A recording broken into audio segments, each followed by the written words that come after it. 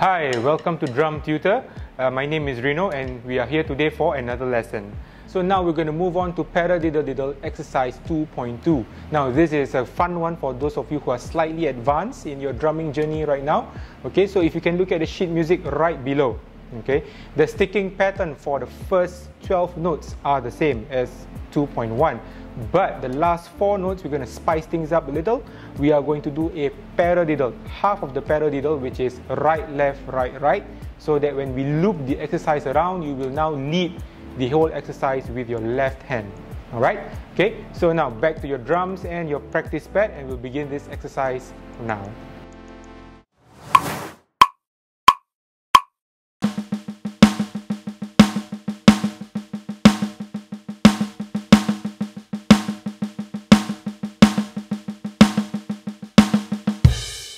Alright, now that we've learned how to play the rudiment in both subdivisions in sextuplet and 16th note, we are now going to apply this rudiment as a groove, in a groove setting.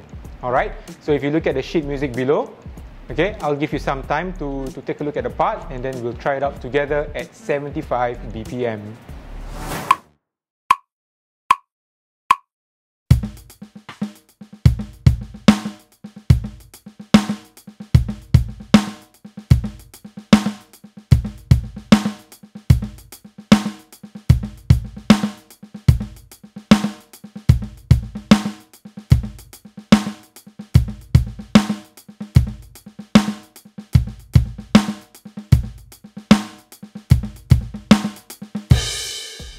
Alright, that was a groovy one. Alright, so now we will move on from a groove setting to a fill-in setting. Alright, so I will demonstrate to you how I would apply this in a fill-in setting. If you look at the sheet music below, alright, I'll give you guys some time to figure out which part of the drums I'm playing this on, and we will do this particular exercise at 96 BPM. Now for those of you who might be or will feel that you guys are going to struggle at 96 BPM, it's fine, just slow it down at a comfortable tempo you are in, and then you'll speed it up later on in the exercise.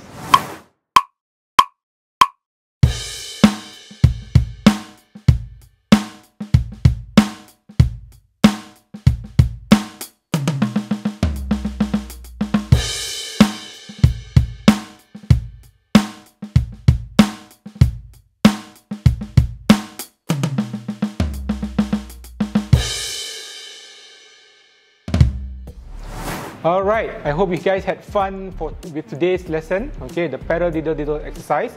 Now I leave it up to you guys to practice it on your own and come up with your own stuff over it. Okay, so what I've just given you is just a few examples.